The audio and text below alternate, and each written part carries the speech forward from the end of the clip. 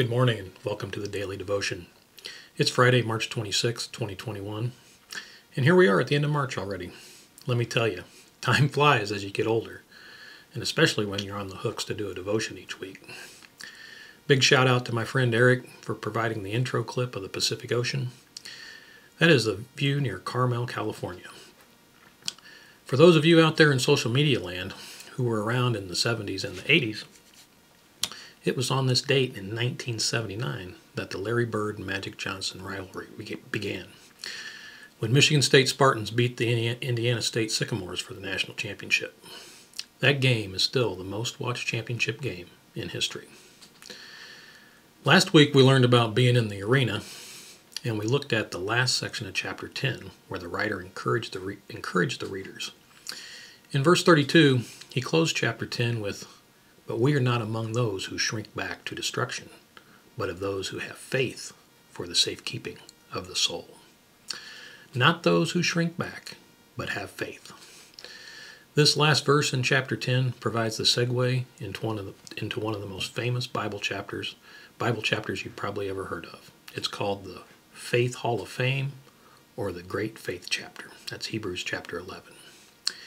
Here at the beginning of chapter 11, the writer defines or describes for us what faith is. It says, "Now faith is the assurance of things hoped for, the convictions of things not seen. For by it the people of old received their commendation.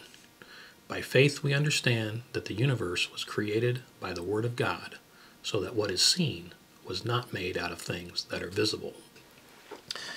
Verse 1 describes faith. The word assurance means a confident belief or trust in a person, place, or thing. We put our faith in people and things multiple times a day. Anytime you get in a car, you're putting your faith, your confident belief or trust that the other people will stay in their lane. They'll yield the right of way. If you're a passenger, you put your faith in the hands of those who are driving. You're putting your faith in the vehicle itself to perform, your brakes to work. Although you can't go down to the store and buy a pound of faith, everybody has faith, and everybody exercises their faith every day. Verse 2 seems a little strange. It's like a strange statement. For by it the people of old received their commendation. What does that mean? Well, an example of this is found in Genesis chapter 15 and verse 6. This is where Abraham believes God that he will have a son, and it is because of his belief, his faith, that God credited it to him as righteousness. The writer then declares that it is by faith that we understand that everything seen and unseen was created by the word of God. We cannot get in our DeLorean time machine and go back and witness the creation. We have to have faith that God indeed did speak the universe into existence. Let's take a quick look at Genesis chapter 1 and see what it says. It says, "In the beginning, God, and God said, let there be light. Let there be an expanse," that's the heavens. "Let there be dry land," that's the earth. "Let the earth sprout," that's plants. "Let there be lights to divide the expanse," that's the sun and the moon. And it's almost like an afterthought. In Genesis 1:16 he says, "He made the stars also." "Let the living creatures," that's the animals. And then on day 6, the Bible says, "Let us make man in our own image." It is by faith that you believe God created the heaven and the earth and the sea and all that in them is.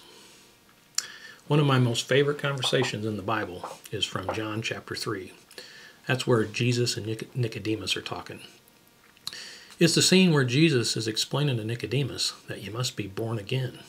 And Nicodemus is on the struggle bus. He's just not understanding what Jesus has to say. Let's pick it up in verse 9. It says, "Nicodemus responded to him and said, 'How can these things be?' Jesus answered and said, 'You are the teacher of Israel, and yet you do not understand these things? Truly, truly, I say to you, we speak of what we know and testify of what we have seen, and you people do not accept our testimony. If I told you earthly things and you do not believe, how will you believe if I tell you heavenly things?'" Did you catch that in verse 12? How can you believe me about things you can't see in heaven, eternal salvation of your soul, when you don't even believe me about the things that you see here on earth? So before we move through the Faith Hall of Fame in chapter 11, let's learn a few things about faith. The word faith is found over 400 times in the Bible. Where does faith come from? Romans 10:17 tells us, so faith comes from hearing, and hearing by the word of Christ. Jesus can see faith. If you look in Matthew 9:2, and they brought to him a paralyzed man lying on a stretcher, and seeing their faith, Jesus said to the man who was paralyzed, take courage, son, your sins are forgiven. Faith brings peace. Romans 5:1. Therefore, having been justified by faith, we have peace with God through our Lord Jesus Christ. Faith makes us children of God. You can see that in Galatians 3:26. For you are all children of God through faith in Christ Jesus. It's fruit. Galatians 5:22. But the fruit of the Spirit is love, joy, peace, patience, kindness, goodness, faithfulness. Faith produces good works. James 2:26.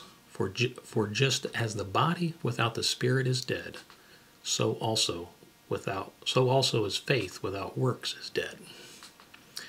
It says in 2 places in the gospel that Jesus was amazed. First, he was amazed by the great faith of the Roman centurion in Matthew 8.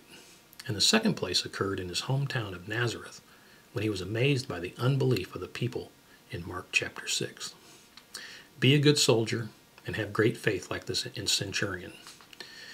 In the end, as you journey down this long road of disciple becoming, your faith in Christ will manifest itself as obedience to God's word, despite the consequences. I hope to see you here on Sunday. If you're out of town on spring break, check us out online. Our service times are 9 and 10:30. Have a great rest of your day, and I'll see you next week on Good Friday. Bye-bye.